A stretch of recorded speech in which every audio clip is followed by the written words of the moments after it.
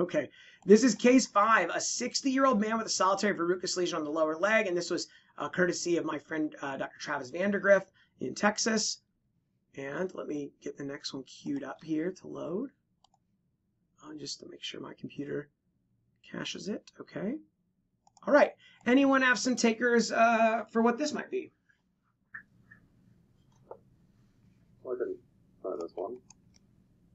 So we have this sort of like lattice work of these really thin, sort of, blue epidermal strands connecting to the epidermis.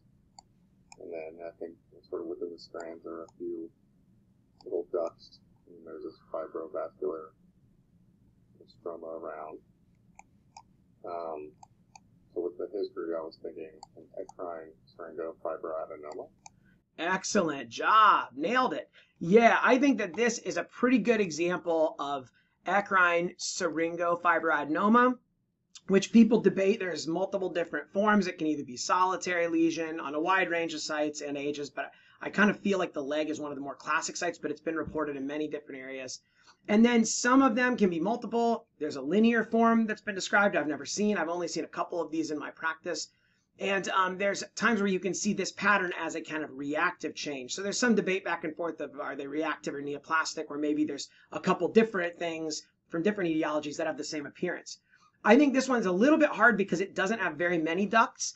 And you could, if you wanted to be a devil's advocate here, someone could make the argument that, well, this may just be a wart or a prurigo nodule that's very tangentially cut.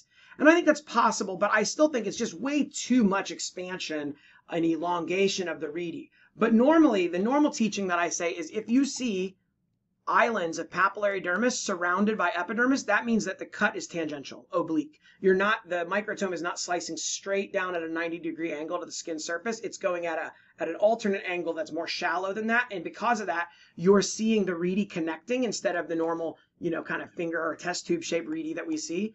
And what you'll also see is look at the papillary dermis. So we do have some tangential section here, but I still think it's a syringofibroadenoma. Here's the normal papillary dermis with its vessels, right? And there's a bit of stasis change here, right?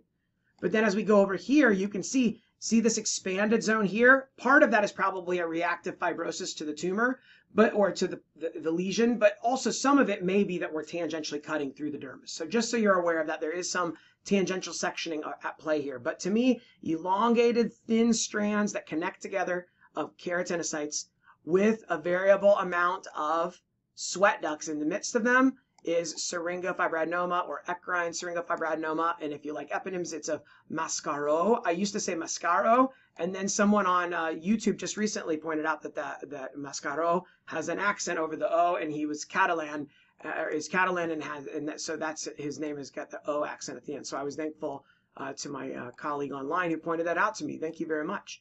And in any case, I think that this fits. At least it's the best example I have in my collection. And again, thanks to Dr. Vandergriff for donating it to me. So these are benign lesions, and I think it's just good to be aware of them because they have kind of a unique pattern. So normally interconnected reedy like this with windows of little or islands of papillary dermis, think of oblique or tangential sectioning, but a few lesions can produce that syringofibroadenoma, syringocystadenoma papilliferum, although it looks very obvious and different once you are familiar with it. And also one other lesion that we're about to talk about in a minute. But any questions about this first?